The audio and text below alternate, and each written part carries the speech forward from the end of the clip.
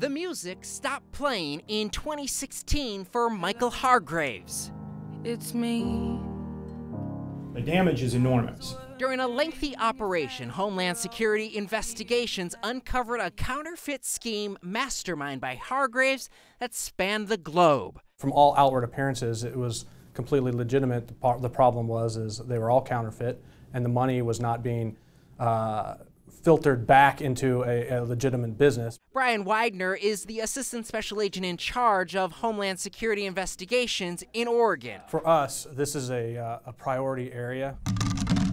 As federal agents dug deeper, they uncovered one of the most sophisticated counterfeit operations they've come across. They found out that Hargreaves was in the UK using an alias Martin Donald to run an online storefront called MediaMind US. He put his music store online using Amazon.com. Customers in Canada, Germany, France, and the US all unknowingly bought counterfeit CDs from top 40 artists like Taylor Swift, 21 Pilot, and Sam Hunt. Is it too late now to say sorry? One of the misnomers is that physical product, whether it be vinyl or CDs, are disappearing. In 2016, physical product, meaning CDs or music DVD or vinyl, represented 22% of the music industry. Once customers clicked purchase, the orders would be fulfilled and shipped by Amazon. What you have to keep in mind is that every purchase that's made from this particular defendant is an act of consumer fraud. Hargreaves' counterfeit business was lucrative, pulling in more than $2 million in a single year. For us, that's a substantial amount of money that is lost revenue to businesses in the U.S. Every dime from the sale of this defendant's product would go to the defendant. Nothing went back into the industry. Marcus Cohen, the Vice President of Anti-Piracy Field Investigations for the Recording Industry Association of America, says that the music industry saw piracy take off around the time when Napster was introduced in 1999.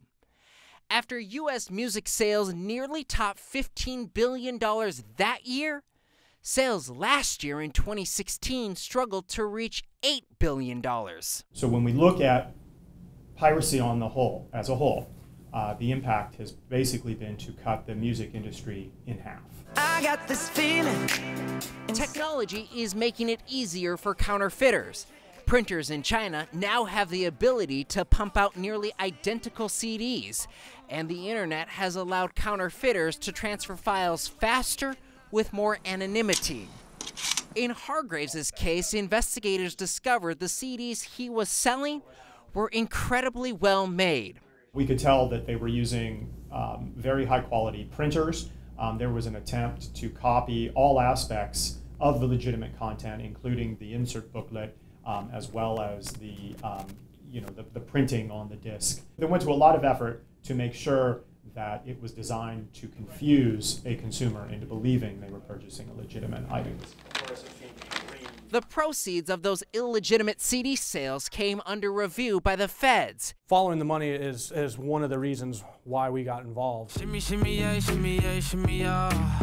Investigators found out that Hargreaves systematically engaged in international money laundering to hide at least $1.4 million from Uncle Sam.